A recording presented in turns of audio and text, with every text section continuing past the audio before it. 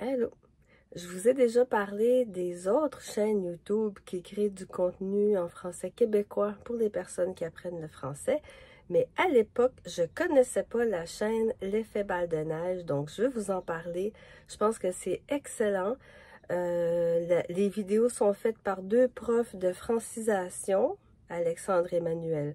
La francisation au Québec, c'est l'enseignement du français aux immigrants ou aux enfants d'immigrants. Dans le système scolaire, on appelle ça les classes d'accueil. Donc, c'est des classes où tout est en français, tous les sujets, toutes les matières, mais le but, c'est aussi d'enseigner la langue en même temps qu'on met les enfants à niveau.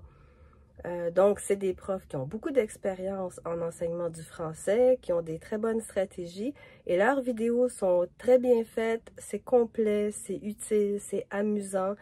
Le seul problème que moi je vois, c'est qu'ils ne mettent pas les sous-titres. Il y a seulement les sous-titres automatiques qui ne sont pas toujours très bons, évidemment. Donc, c'est la seule critique que j'aurais à faire, mais je comprends que c'est long faire des sous-titres.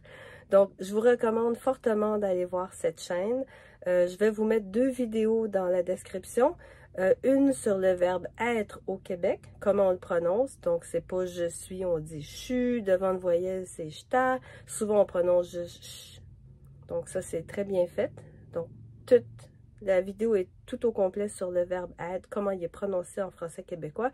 Et il y a une vidéo amusante dans la neige, discussion avec le voisin. Je vous laisse découvrir ça.